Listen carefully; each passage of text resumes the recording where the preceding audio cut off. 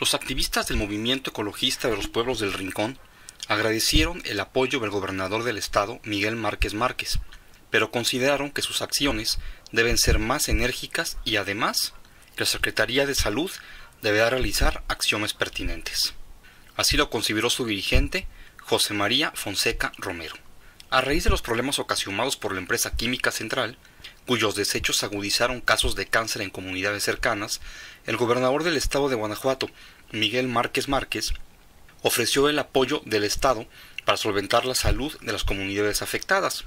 Sin embargo, los activistas consideran que se debe realizar estudios a las personas de las comunidades y también que la Secretaría de Salud debe de apoyarlos. Tan solo en la comunidad de Buenavista hay poco más de 1000 pobladores.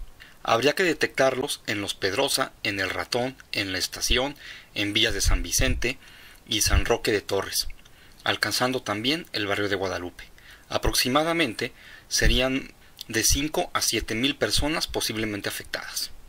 Además, Fonseca informó que en la parte de arriba de la comunidad del Ratón hay comunidades que poco a poco se han ido poblando, como es el caso de La Pradera.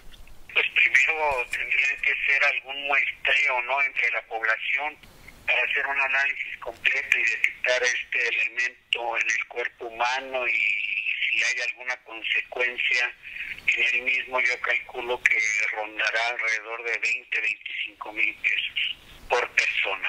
Entre las acciones que tomará el Movimiento Ecologista de los Pueblos del Rincón será ponerse en contacto con el secretario de Salud para exponerle este tema que consideran es sumamente importante y es lo que les importa realmente, la salud de los ciudadanos.